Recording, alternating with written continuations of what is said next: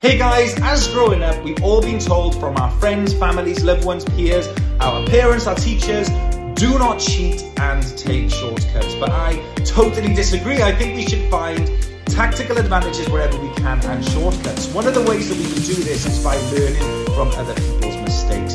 There's thousands and thousands and thousands of books out there with mistakes, experiences that we can learn from. This will save us years, 5 years, 10 years of our lives. Whether you want to start a new business, a new fitness regime, discover your purpose, is all documented out there. Do not go the long way round and try and figure it all out for yourself. Take that cheat, take that shortcut and discover the answers.